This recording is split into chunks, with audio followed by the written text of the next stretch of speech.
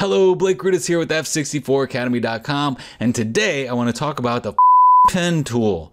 Yeah, you heard me. That's how frustrating the pen tool can be if you don't know how to use it. All the frustration comes back to the very first time I ever used the pen tool. But with some skill and some time and some practice, you can use the pen tool to make some really awesome things like logos, custom shapes, and even turn this beautiful little 18-month-old kitten into a shape that we could use time and time again, because who doesn't want a custom kitten shape? So let's jump into Photoshop and I'm going to teach you all about how to use the pen tool.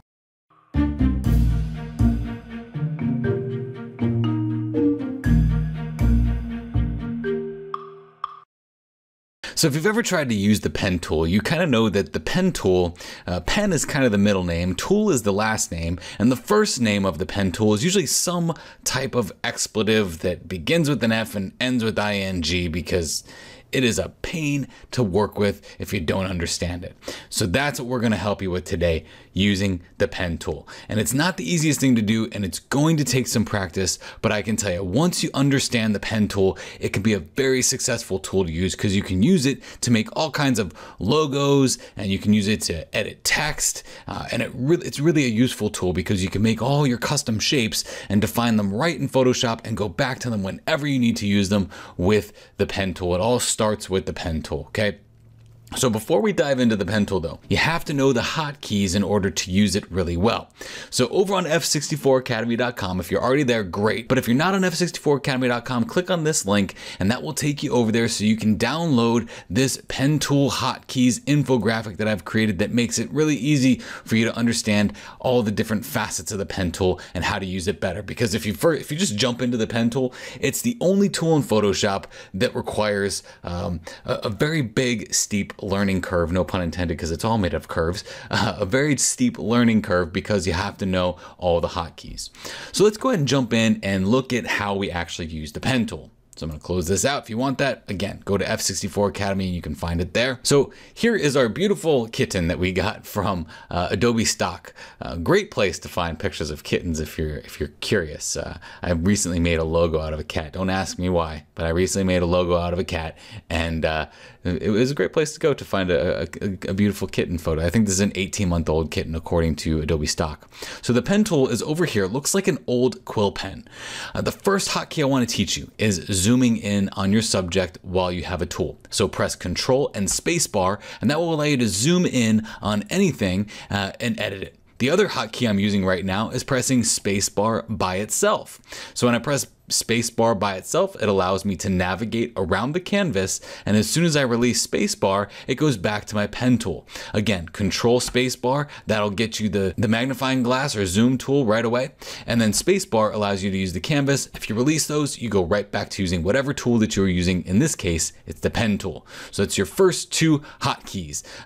The third one that we're probably going to use a lot is Control Z, which is undo. Okay, definitely going to use that quite a bit when using the pen tool. So we're trying to make just a clean logo out of this, so I'm not too worried about all the little hairs that are sticking up on this cat's head. So what I'm going to do is I'm just going to click right here with the pen tool. That starts my very first anchor point. And then I'm going to click over here with my pen tool. If you just click from one spot to the next, it's going to make a straight line. But if we want to edit that and move that and make a curve, you click and you drag it up and down before you release it, and that will create these kind of corner angles that you can make shapes with as you edit your image. And at first it takes a lot of getting used to. It's almost like flying a plane. I've never flown a plane, but I've done it in video games where the up is down, the down is up, and man, life is just really kind of crazy. So think about that. It's like flying a plane. The pen tool is like flying a plane. So go ahead and press the space bar and move around. So then the thing about the pen tool is it's really trying to find areas where curves are. So here it looks like another curve, and then here's a straight line and then another curve. So I'm going to put a point right here and follow that until I get the curve of the shape of where the head meets the ear. If I need to edit these paddles at any time, we can use the Alt key, and that will allow us to edit these little paddles and move that as we go through. That's a very important thing to understand that I didn't get at first. If I press Control and click on one of the points, I can select that point, and then I can use my arrow keys, my up, down, left, and right arrow keys to get that point exactly where I want it. Again, press Alt to manipulate our curve. curve. And then I'll go ahead and just click another one right here and make sure that curve is set right. When you click that next one though, you see how these paddles, they kind of arrange themselves based off of how they were made from the very beginning. So if it's a very big paddle that goes up here, you're gonna have a very big arch when you make it next. So again, press Alt or Option and just kind of move that until it gets right where you want it to be. I'll press the space bar and I'll move around.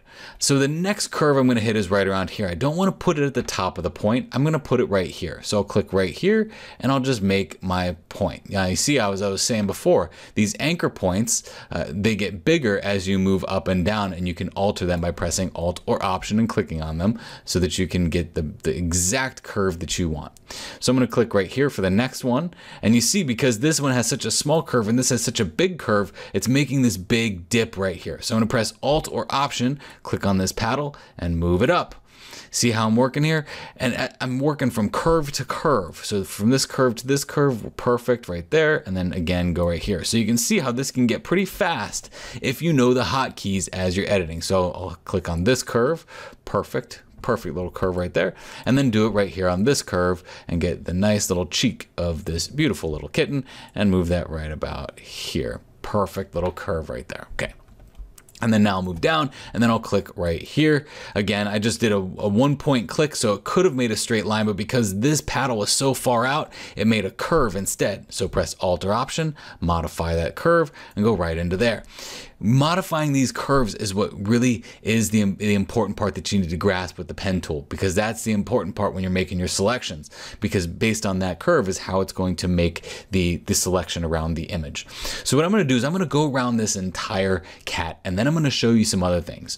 So remember those hotkeys as we go, and go to F64 Academy and download that infographic if you need it. So I'm going to go ahead and move on, and you'll see me kind of speed going through here as I make the selection for this cat. Now you'll see here, as I've been going through, I'm going through rather quickly here, obviously at 400% the speed of light here because I've sped up the video, but I'm going through rather quickly. Clicking on my points, making the exact point that I want, and manipulating them with those Alt or Option keys and the Control keys, and really getting them right where I want them to be. Now, when I first started with the pen tool, I was horrible at it. I mean, I think, I've been in Photoshop for about 18 years, and I would say that within the last 2 years, I've actually gotten somewhat decent with the pen tool, and I avoided it altogether at all costs. Avoid the pen tool because it was rather difficult to use. But with some practice, it gets really, really easy. So don't discredit it. And now the last thing I want to do to close out this shape is just to click on the very first point. You'll see how the pen tool now turns into a complete circle. I'll click there, and if we look here, our cat definitely needs to have some fixing with that. So I'll press Alt or Option and just move that paddle right on in. So now we have our shape. We have a nice custom shape here. I can actually right click here and I can go to Define Custom Shape, and I can call this Kitten Shape. So now, if I ever need to, I can just go in File and open up a new document. Let's make this just 2000 pixels by 2000 pixels, and I'll show you here. If I go into my shapes here, you'll see at the bottom of my shapes, I now have a kitten. So I can click on that shape, and I can make that shape as big as I want to, and I can even fill it with whatever color I want. And there could be a basic logo or something like that. So if you create your own logo out of a custom shape, it's now a vector-based object, okay, which makes it not pixel-based. So when you look at it, it's going to have very clean edges and not pixel-based edges, but vector-based edges, which can be very powerful when it comes to logo design or any shape design for that matter. So we can also just cut out the eyes. So now our shape has eyes. Our little kitten has eyes that'll see right through us, like most kittens do anyway. And we'll just click right here, and then we'll click right here, and we'll just get that overall shape. Again, if I need to, Control and Spacebar to zoom in to get the exact where I need to be. If I need to, I can press Control and click on that point and just move it with my arrow keys left and right to get it exactly where I want it to be, and then fix that paddle, move it over. And then I'll go over here and just click right here and fix that point, just close out that circle. Again, if I need to, Alt or Option and move that paddle in so I get a nice selection for the eye. And then I can move over here and I can do the same thing. I can take my pen tool and click right here, and then click right here and click and drag up until I can zoom out a little bit. So I'll zoom out and then I'll just close that circle down, and then I'll manipulate my paddles from there. So I'll click back on this guy, Alt or Option, and click right on that little corner, paddle, whatever you want to call it, move it in and get that shape exactly where we need it to be. Click on this one again, and we can manipulate and modify that wherever we need it to go and get that shape just where we want it to be. Boom. Looks good, just like that. Perfect. Maybe bring this in just a little bit. Maybe bring that in just a little bit. Okay. So now if we were to right click on this and we go to define our custom shape, when we define our custom shape, you'll notice that our shape now has eyes. Awesome. So now we have a cat that's going to see right through us. Kitten, see through eyes. Okay. So now if I were to go new and make that 2000 pixels by 2000 pixels, and we get our custom shape tool, we now have a kitten with eyes. All right. Beautiful kitten with eyes. All right. So we went ahead and we defined this as a custom shape, but now let's do something else. So now what I want to do is I'm going to right click here and I'm going to fill this with a color. Let's just fill it with magenta. Okay. We'll fill this with magenta. And now you notice that it filled in the eyes. Now this is where you can do something called a vector mask. So I'm going to click on this shape that we made and then shift click and click on this point. And I'm going to right click and say create vector mask. And now you'll see that this kitten shape now has a vectorized mask. It's not a pixel based mask like you're used to working on layers. This is a vector based mask. So we can delete that background layer and now this becomes our logo that we would have. So if we were to shift click, shift F5, fill that background layer with something like white, this would be the start of our logo design for our beautiful 18-month-old kitten. Another thing we can do with this, let's say we've made our selection with our pen, just as we've done here. We can press Control and Enter or Command and Enter, and that will turn this into a selection. So we can make a selection right from that custom shape at any time by pressing Command or Control and Enter.